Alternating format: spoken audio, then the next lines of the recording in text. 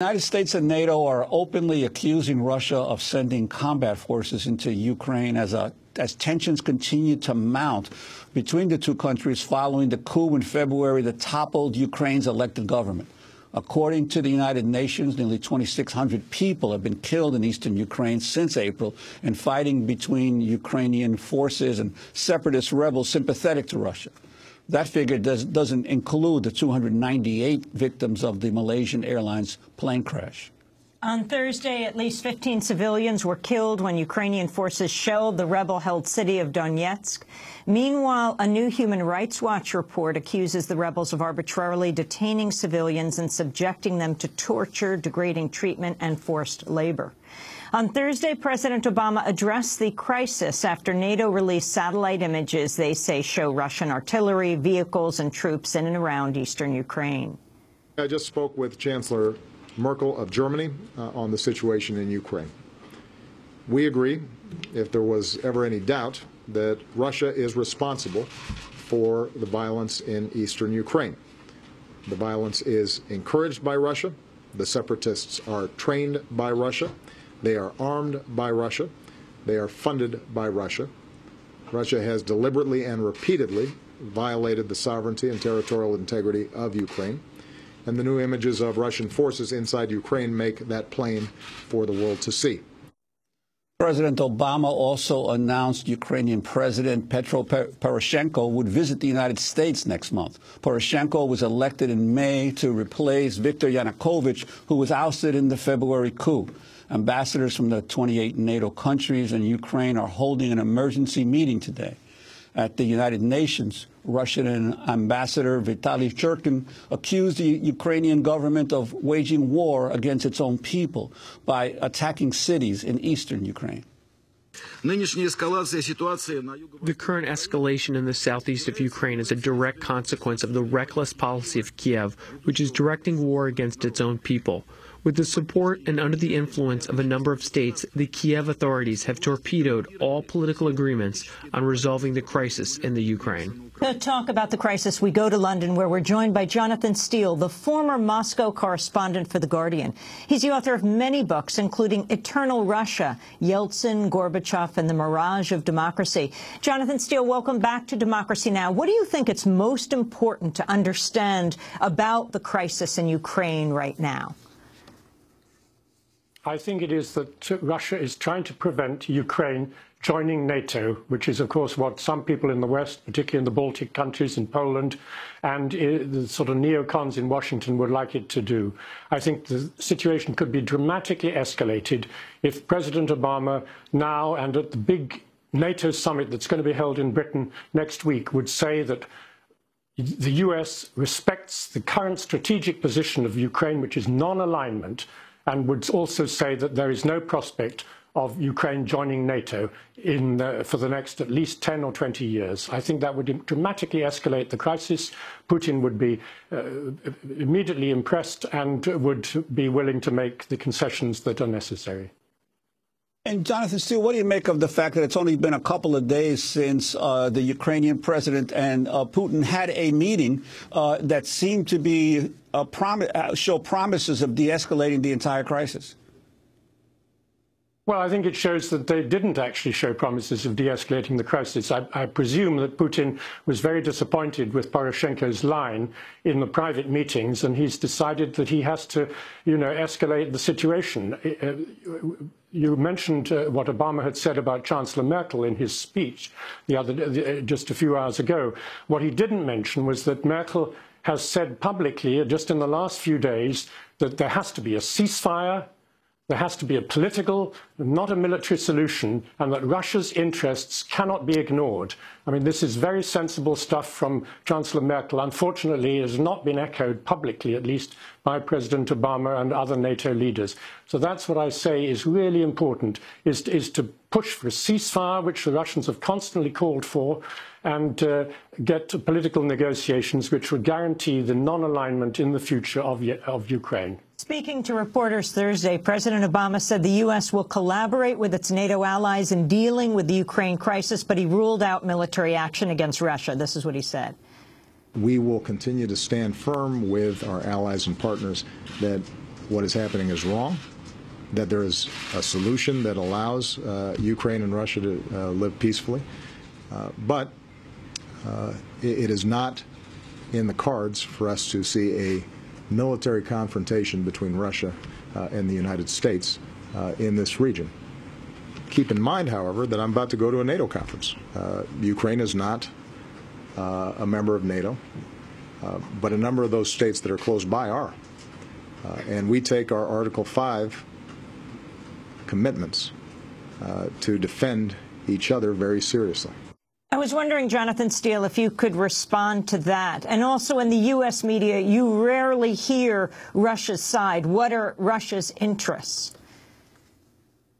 Well, I think it was interesting what he said about NATO, but again, he missed the crucial point, which was that he should have said that he respects the non-alignment of Ukraine and sees no value in it joining NATO. I mean, imagine what would happen if Canada or Mexico decided to join an anti-US alliance. Obviously, the US would be concerned. Russia has legitimate concerns about the expansion of NATO, but we've already heard just in the other day the Secretary General of NATO, Anders Fogh Rasmussen, was saying that NATO is now going to pre-position stocks in Eastern Europe and bring equipment in and have bases there. And this is only provocation, further provocation to Moscow. There is a battle going on clearly within NATO between hawks and doves, and Obama is sitting on the fence. He should come down on the side of the doves and make his position clear, which is similar, I think, to what Merkel has done. But even she has not dared yet publicly to come out and say she does not want Ukraine to join NATO.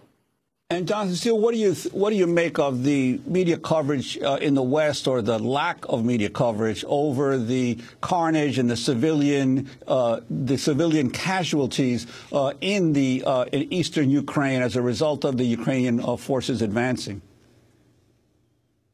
Well, I mean, I'm very glad that in your report, at least, you put in the point that the UN has come out saying that 2,600 people, civilians, have been killed. That's more than have been killed.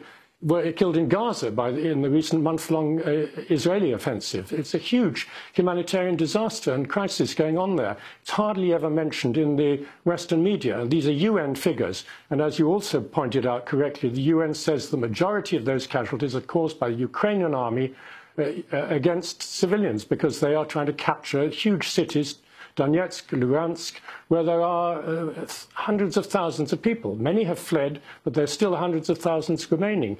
Now, Russia tried to highlight that whole issue 2 or 3 weeks ago when it sent this humanitarian convoy from Russia into Ukraine. And what happened? The Ukrainians immediately said, this is the pretext for an invasion. This is an invasion.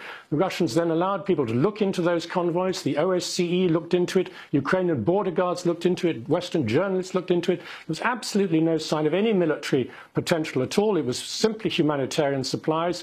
And eventually it was allowed in. Well, it wasn't allowed in. The Russians drove it in because the Ukrainians refused to give the paperwork that was necessary, even though it was in no way military. So Russia was trying to highlight the civilian casualties, which is also why they keep pushing for a ceasefire. And unfortunately, the Ukrainian authorities insist on winning a military victory. First, they thought they could do it by earlier this week, which was their Independence Day. They'd said they were going to, quote, liberate, unquote, Donetsk before Independence Day, but that hasn't happened.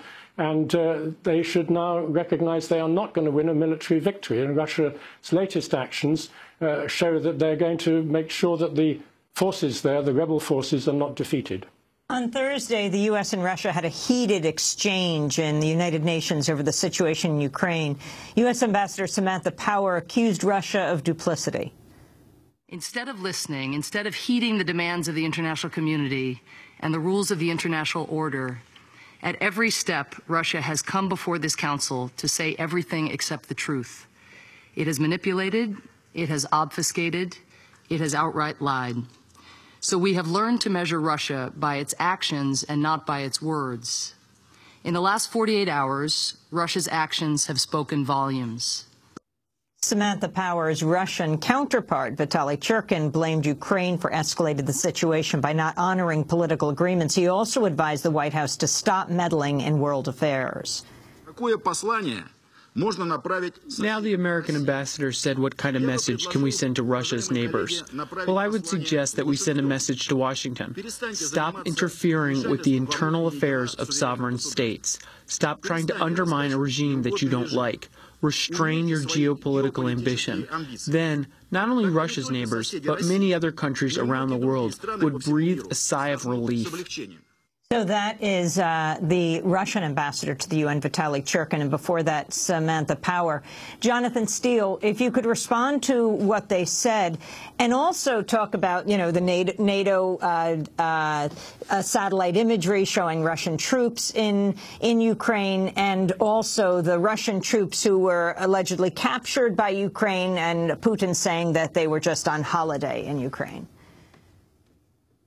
Well, I think every big power uses this strategy of so-called plausible deniability, and that's what Russia's been doing up to now. I mean, I think Samantha Power has some legitimacy in saying that the Russians are obfuscating and even telling lies. It would be much better if Russia came out clearly and said, we have to defend these people because they are under attack. They have legitimate interests, but they are being attacked by their own government in Ukraine, and we have come to their defense. We're not seeking to take over the whole of Ukraine. We're not seeking to separate eastern Ukraine from Ukraine and join it onto Russia. That would be a more honest way of handling it. But that is the Russian position. When the eastern Ukrainian leadership had this referendum 2 or 3 months ago about joining Russia, Putin said they should not hold the referendum. When the referendum nevertheless took place against his statements, they didn't recognize the results of the referendum. So there's no evidence that Russia is seeking to, as it were, recreate the Soviet Union or the 19th century Russian Empire and seize this part of Ukraine. It's simply trying to defend people who have legitimate interests, who are worried about Kiev's very anti-Russian, including anti-Russian language strategy, and seek to defend them. So I think it would be better if Russia was more honest.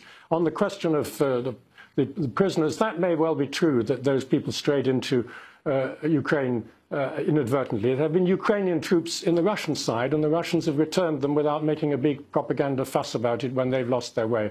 On the question of the satellite pictures which you asked about, I'm no expert on that.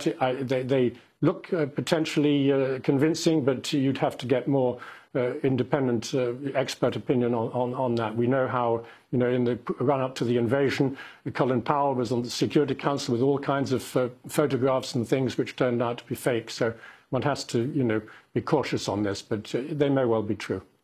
And Jonathan Steele, what do you make of the calls for increasing economic sanctions, especially by the European Union against Russia, and the possibility that that might be effective in forcing some kind of a diplomatic settlement to this crisis?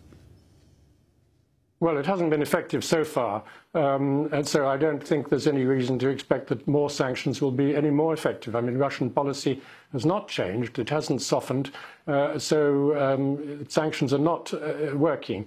And there's great doubt in Europe about the counterproductive element of it, of shooting oneself in the foot, because Eurozone economies now are predicted not to grow this year. They've had to downgrade their forecasts. It won't necessarily be negative growth, a collapse in output, but they could be just a flatline position, no growth. And there are many concerns, particularly in Germany, over that.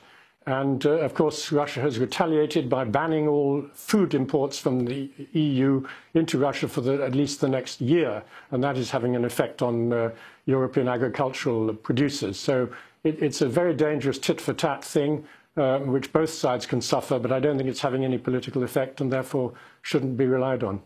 Jonathan.